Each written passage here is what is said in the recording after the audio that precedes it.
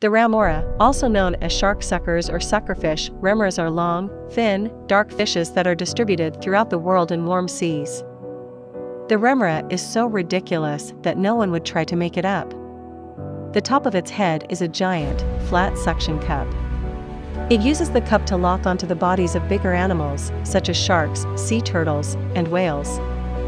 As the big animal swims for miles in search of a meal, the remoora hangs on for the ride.